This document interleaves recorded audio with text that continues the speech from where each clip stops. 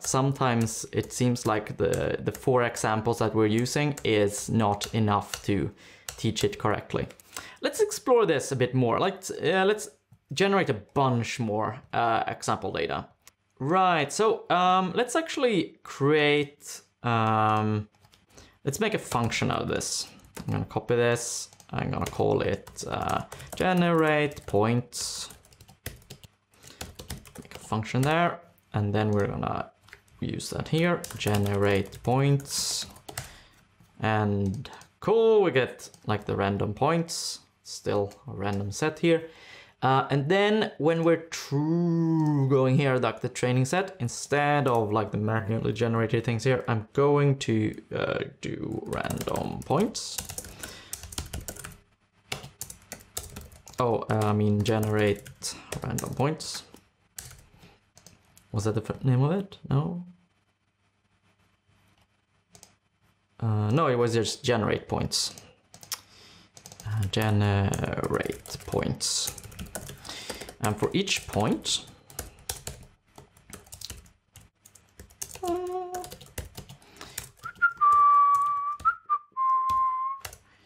whoops, we are gonna have a point, and then we are going to have the actual team, which is the team that we extract from the point.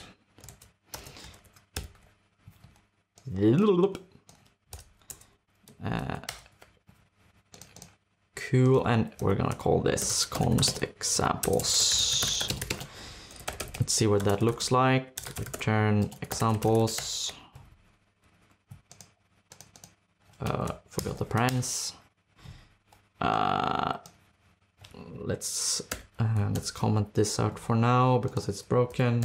So these examples are now like 200 correct points. All right, so let's train the AI with every example. For const example of examples, train, let's move the trained weights up here. Let's call it current weights. And initially it's going to be just random weights.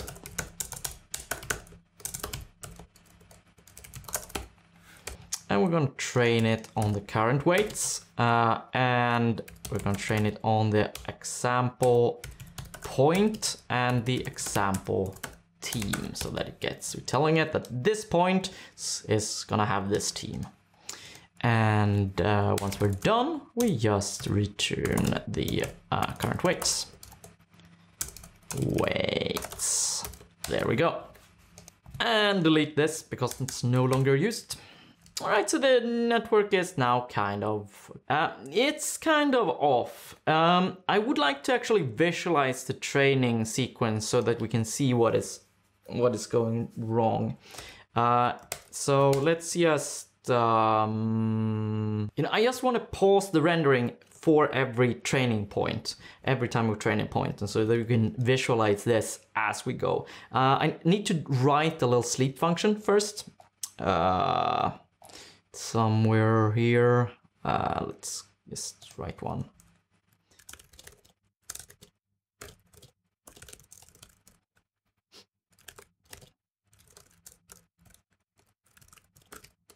Like that, I think. Let's go to the train weights here. And for every training, we are going to wait sleep for 1 second. And we also want to yield this on every loop. See what that looks like. Oh, hang on. I'm not actually reassigning current weights, so that's why the neural network is staying still. So yeah, interactivity is really good for debugging. Let's see, like that. Now we should see it jump around a little bit. So every training session here, for every training point, you see it jumping around a bit. and after a while it looks like it stabilizes. And there it jumped out completely. Woof! And then it jumped back in. Let's actually make this 10 times faster so that we can see it more. Oh, there we go. And it jump.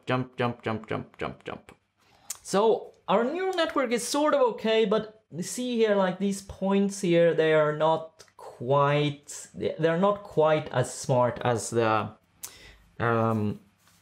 actual logic. So our neural network is kind of smart now. It still has a little bit of a problem with these things here. They're kind of off, and I think it's because we're adjusting too much for on every training session.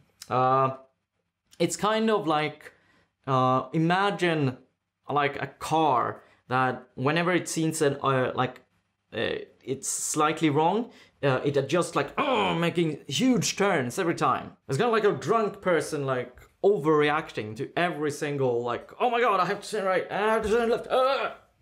A normal person is more like, okay, I'm getting a little close to the edge, I'm adjusting a little bit. Okay, I'm still getting closer to the edge, I'm adjusting a little bit more. Okay, now we're fine. So let's add something like that. And in neural networks, this is called the learning rate. It's a multiplier. I think we just add it here. Learning rate. We multiply by the learning rate. Learning rate. I'm bad at math, like the operator order. I think that actually we don't really need the parens. And the learning rate, this is just kind of arbitrary, just an adjustment so that like how small adjustment we are. I'm gonna do like 0.1, see if that becomes better.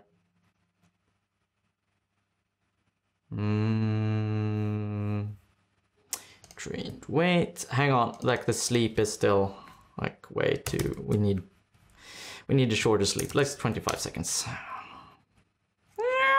It's training and it ends up somewhere. Come on. What? That's horribly wrong. Let's comment that out. See where we. Let's remove the yield as well, because at this point it's just being a little bit distracting. By the way, if the yield here and the weight confuse you, you need to watch the async generators episode, or the series that is leading up to explaining them. You can find that here. Because these in Observable, pretty much everything works as an async generator. So you can think of them as async. This. Oops, async. I can't type, sorry about that. So written it out, it's like this, but there's a little bit of syntactic sugar that allows us to just write this, which is super handy. But anyway, our neural network here is I don't know if it's actually smarter. Let's see if we can adjust the learning rate to perhaps 0.2. Is that better? No, absolutely not. 0.3. 0.3 seems to be a good learn rate. Or 0.4. So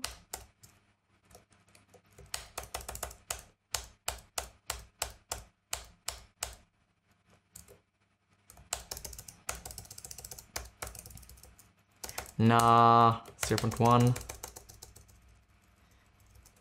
So every time I press enter here, it generates a new learning set. So it still jumps around quite a bit. I'm thinking that perhaps we just need more training points. Let's go to the trained weights and generate point. Hang on, generate points. Yeah, generate points.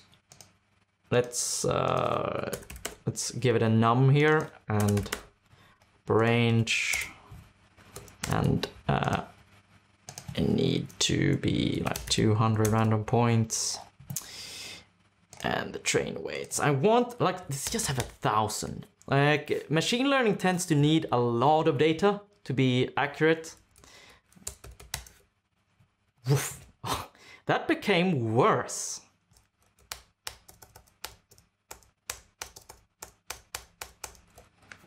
If the learning rate is 0.2, does that improve things? Oh yeah, it actually does. It actually does. It seems like 0.1 is like, that is too little. That means it jumps around quite a bit. No, hang on. This, why did it break before? Say if I made the learning rate 1 instead, would that, yeah, you see that means like the data set can jump around quite a bit.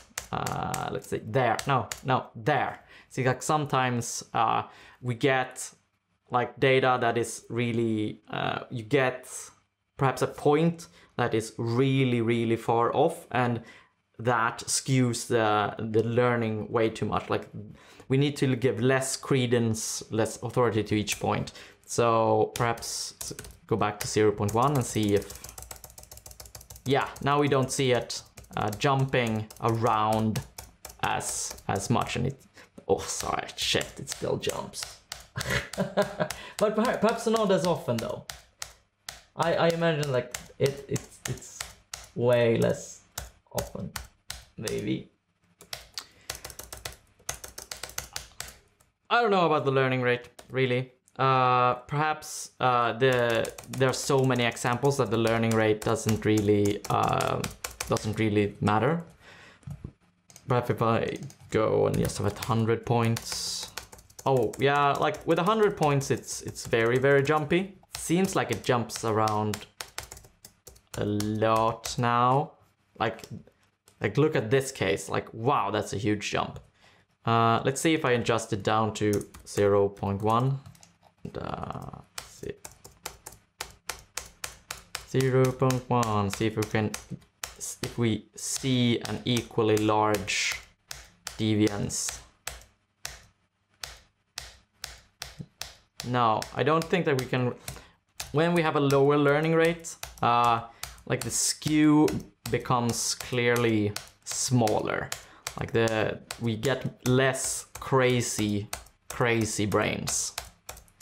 Because with a 1 you could see these brains are totally off here. Like almost everything was red, but with the learning rate it becomes slightly more robust. Let's generate a lot of points, like 10,000 points, and see what that makes the brain. Okay, you see, like, wow, the brain is now way more stable. Way more stable. It almost doesn't move at all. And if I have 100,000 points, then the neural network is pretty much perfect. It's a little bit of jumping over here. A little bit of jumping over here. Let's have 1,000,000 points. Now, that seems to be enough to make the neural networks generate near perfect determination of the points every time.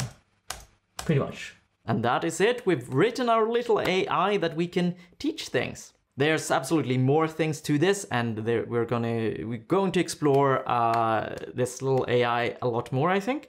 But this is a good start. The code is linked in the episode description. And if you have any questions, and boy, you should have, because these things are weird, then please post them down below in the comments, or if you are a patron on the Fun forum, there is a link to the dedicated discussion topic for this episode in the episode description. And you have just watched an episode of Fun Function. I release these every Monday morning, 0800 GMT. You can subscribe here so that you don't miss it, or you can just watch another episode right now by clicking here.